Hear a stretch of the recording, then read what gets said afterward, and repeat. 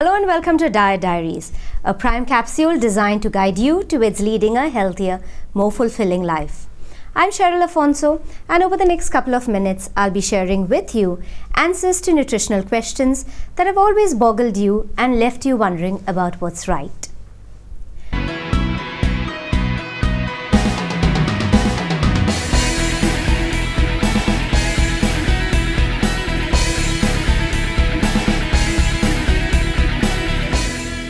I have a party this evening. Let me not eat lunch. There's the office dinner tomorrow. I think I won't have breakfast and lunch. I've put on a kilo. Let me not eat any meals today. Recognize what I'm getting at? Yeah, skipping meals. So, how good and how healthy is it? And an interesting offshoot to a question. If I really do need to skip a meal, which one should I forego? Lunch or dinner? The only trend I would think that binds adolescents and the young adults across countries in their quest for a better figure is the habit of missing out on food in the hope of shedding a few inches and kilos.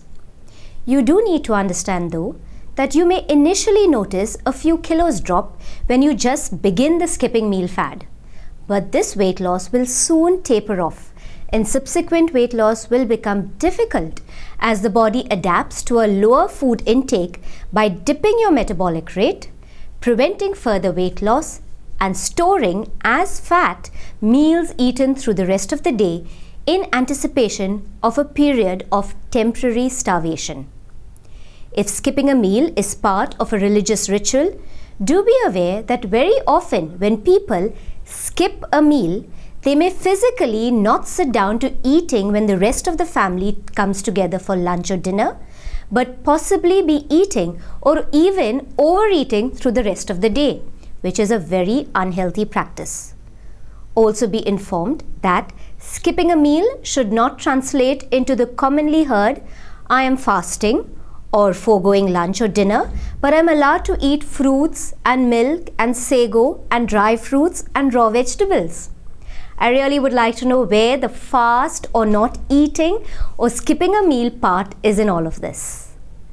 Although I am not an advocate of conscious meal skipping, maintaining a day's fast where no foods are eaten but only water drunk once a week, or following a cleansing dietary regimen where only fresh juices and fruits and raw veggies are consumed for a day or two in a week will do no harm to the body. But if it's only one meal in a day you wish to skip, then I would say forego dinner. Skipping lunch often makes one overeat at evening snack time or dinner, leading to a system overload, especially when breakfast is also meager, as often happens with adolescents and always on the run adults. Following the age-old adage, eat breakfast like a king, lunch like a prince, and dinner like a pauper, is the most ideal for remaining healthy. Going along the lines of keeping dinner extremely light, one would ideally do less harm to the body if dinner was occasionally missed, but don't make it a habit, and ensure that breakfast is always wholesome and healthy, especially so the day after you have skipped your dinner. Well, that's your diet tip for today.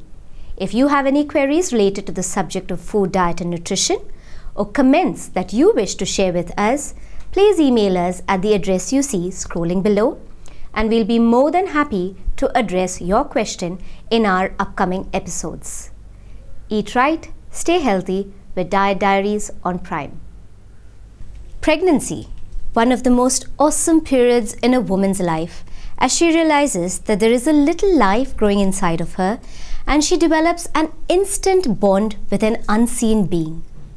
The weight gain that accompanies pregnancy, however, can often leave the expectant mother feeling miserable as she wonders whether she'll ever be able to shed it all off.